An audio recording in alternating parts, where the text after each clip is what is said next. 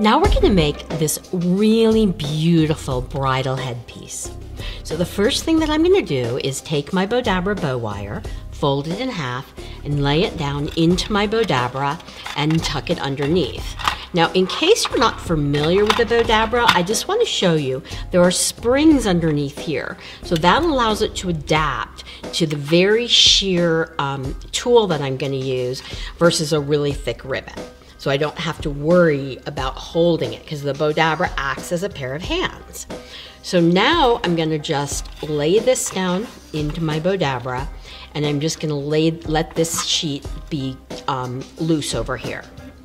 Then I'm going to take my thinner tulle, which is probably about 2.5 inches wide, and I'm just going to lay that in, and I'm going to just fold it, and I'm going to make 3 loops. And I'm just going to cut it right there. Now I'm going to take my sparkle ribbon that I have here, it's a tulle, and I'm just going to twist it and lay it in to make sure that the wrong side of the tulle is on the wrong side is on the inside of my loop. I'm going to fold that back. I'm just going to twist it, do exactly the same thing.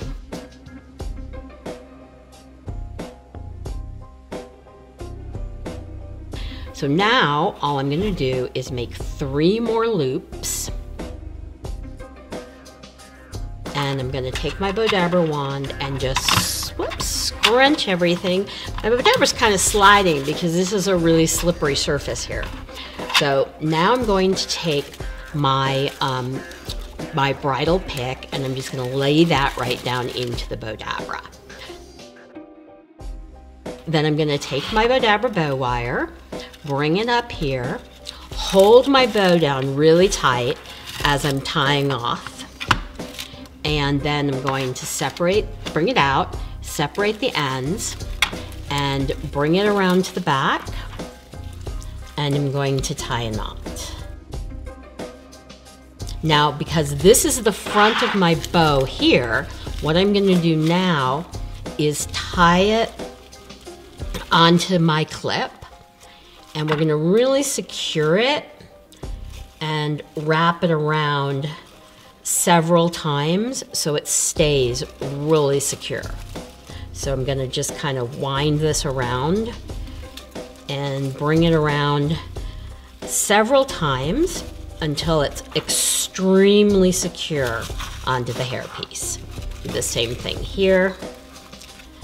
And then this time I'm going to bring it around, but I'm going to leave a little bit of extra here so I can pull this through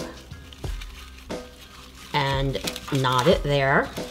I'm going to do the same thing again on both sides so that it's really, really, really secure. One more time. So it's real tight. Finish it up on the other side, and you have this absolutely beautiful headpiece. Please do me a favor and click the subscribe button below, and also like us at Bowdabra on Facebook.